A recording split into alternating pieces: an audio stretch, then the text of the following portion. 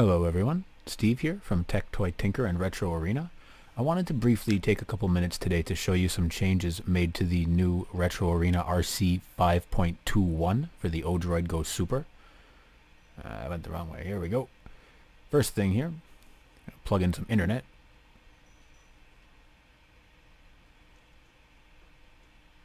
Since we have the USB-A port, I find that 5G works much better than 2.4.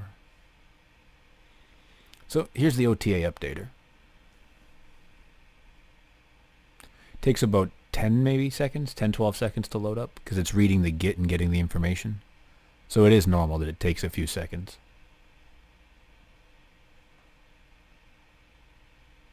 And should be anytime. There we go.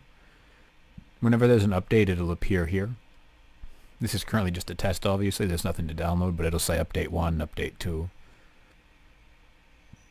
Generally speaking, I'm going to try to keep them all in one big update so you can get everything as an all-in-one file.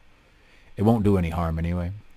I've replaced the file manager with this file manager because it does images and allows you to edit text files. We've still got Ports Master here. Resize SD is just for if some random reason your SD doesn't expand on first boot, you can use that and it'll recreate the process and fix it for you. Give you a quick look at Ports Master here. There's been some additions since the previous video. Moonlight functionality has also been restored, which I will show you in a moment.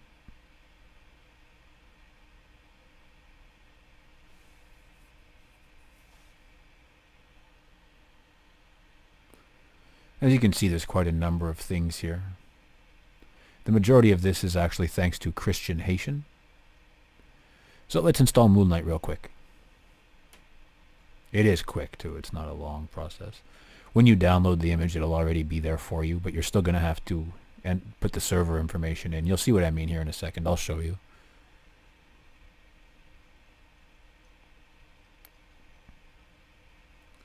If I can remember where it is. Ports, I think. Also, be sure to run correct permissions, otherwise you might not be able to launch something after you install it. Alright, now I don't remember if it's in the menu or ports. It's in one of the two.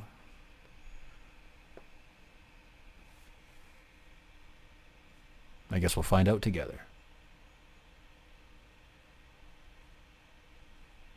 I don't think it's in its own heading. I think it's in ports. Double check that. Yeah, it's for sure in ports.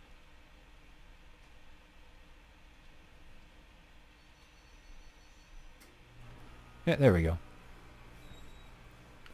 So as I said, you're going to have to configure your IP address.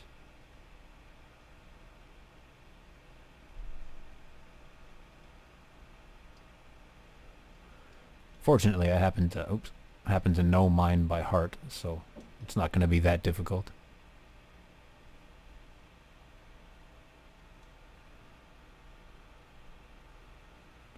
There we go.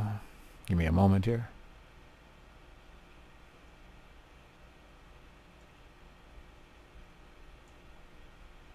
Should do it. There we go. Alright, so now I can open Moonlight. Oh, you're going to see the background of my PC where I'm actually compiling the latest RetroArch.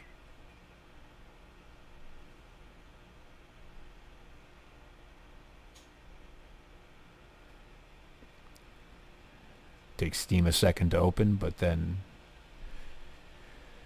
we'll be in Steam and we'll be able to... The controls and everything are working. I've already tested all that. I'm just showing you guys. I'll give you a look in a moment.